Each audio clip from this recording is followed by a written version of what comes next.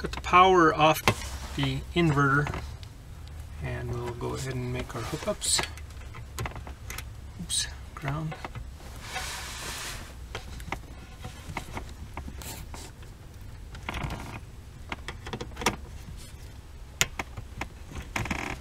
And the neutral. And then I will replace the little plastic cap because this is 120 volts now when the power is onto it. I'll figure out where I'm gonna run the power cord. I'm gonna use these cable clamps I made last time when installing the inverter to get my wire out of harm's way and so it won't pull on these plugs while we're traveling. I have my box mounted.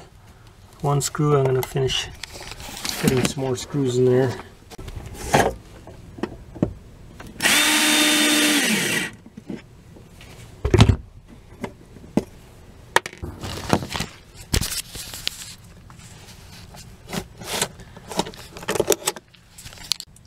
And then remember, I made a short screw, and we left the long one. The short screw is going to have to go on the bottom.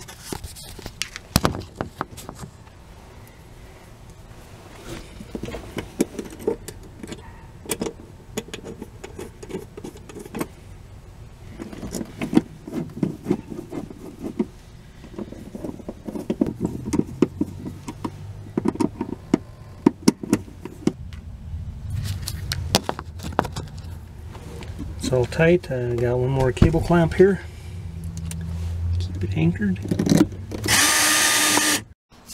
Alright guys, let's see what we can do with this. I got the 50 amp dog bone down to a 30 amp and about a 10-foot cord.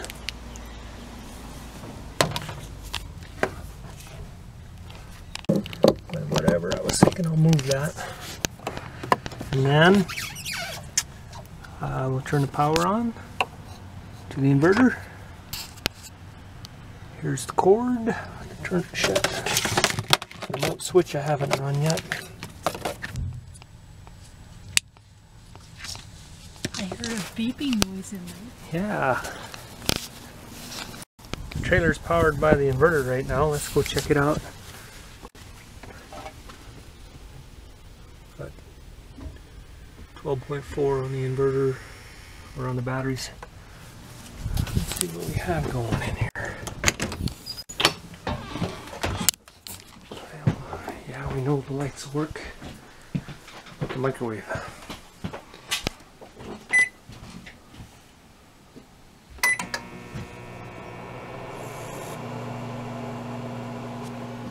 Wow, I'm impressed. You're impressed? How many times do I have to do this before you're not impressed? I don't know. All right. It's cool. It is. We got coffee in the morning. Yay.